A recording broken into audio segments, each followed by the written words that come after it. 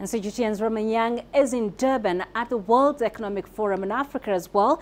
Earlier, he spoke to Doctor Harald Nusser, the social business head of Novartis, about some of the challenges Africa is meeting the health needs of its growing population.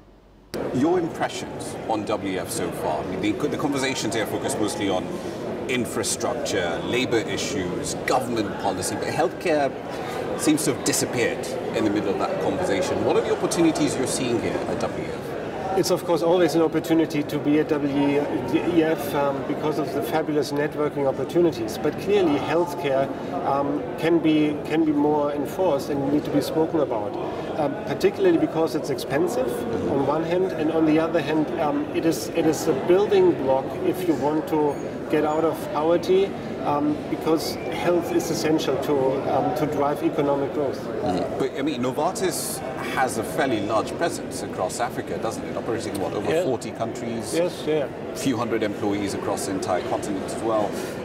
When we talk about Africa and its healthcare policies, though, we always talk about the double threat, for lack of a better word. Infectious diseases, which is still pretty prevalent, but you're seeing this creeping wave of non-communicable diseases as well. What sort of outcomes are we looking at if we don't deal with those two problems effectively? You're completely right. We need to deal with this dual disease burden. If we just keep in mind that hypertension kills more people prematurely than all infectious diseases together, we really are facing a dual disease burden, and the financing is by far not available for that. And that has of course many aspects, but we need to tackle this. And as a pharmaceutical manufacturer, it is important to make medicines available and affordable, but not only affordable to governments and to first-level customers. It is important that the patient who needs to pay out of pocket is not burdened with excessive markups towards him, because there are many intermediaries who also want to earn money. Right.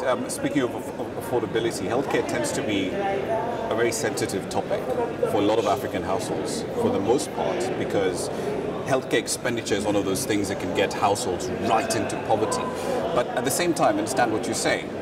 Companies need to make a profit, and of course there's a long chain between when the drug leaves your warehouse to get to the end consumer. So how do you balance these two things in tension between Novartis remaining profitable and still making medicines affordable to the end user?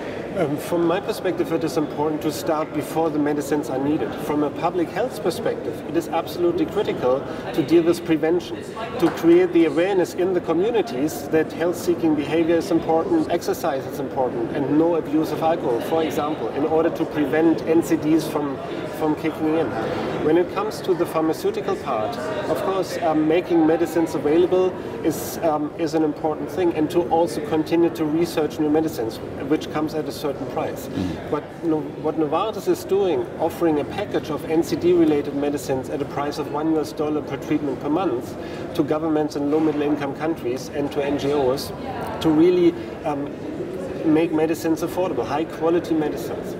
What about the research and development side of things?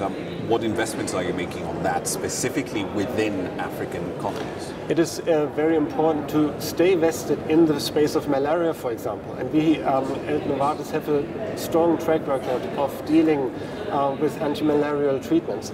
We have 2 phase 2 compounds, for example, in research and development, where we've seen first resistance effects. So it's important to have the next generation of medicines available when they are most needed.